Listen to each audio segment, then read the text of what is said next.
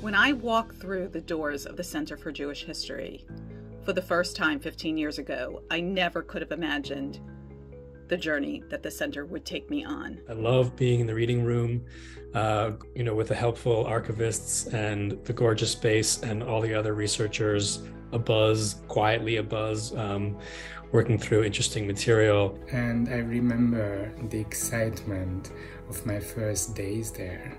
I remember the first time I entered the reading room.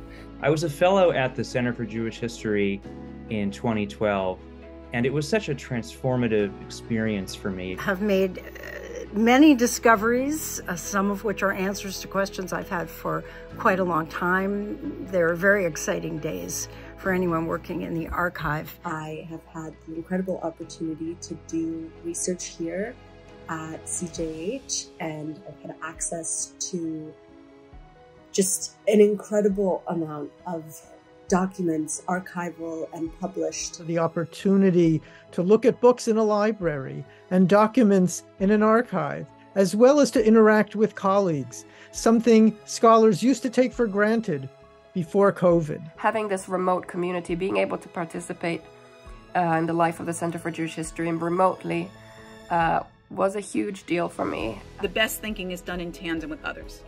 Scholarship cultivated in the physical space of the center is just better scholarship. We had very constructive and stimulating discussions. Now that I'm teaching at NYU, I bring my students to the Center for Jewish History to introduce them to the research that they can do there. It was a fellowship from the Center for Jewish History that allowed me to write my dissertation, to develop my first book, and to get started on my second book. The center provided the laboratory for testing my ideas, for talking and networking with colleagues. Such a warm and inviting and welcoming community.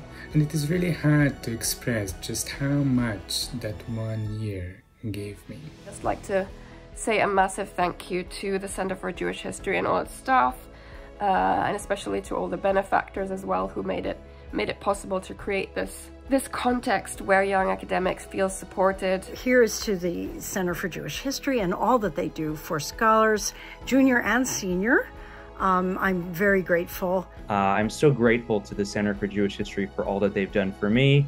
I can't imagine my career without the resources of and the support of the Center for Jewish History. So, thank you. Huge thank you. Thank you to you all. Thank you, CJH. Thank you. Thanks to all of you for what you are doing to help the center continue to fulfill its mission. On behalf of the Academic Advisory Council, on which I serve, and all of the colleagues that I have interacted with at the center, all I can say is thank you.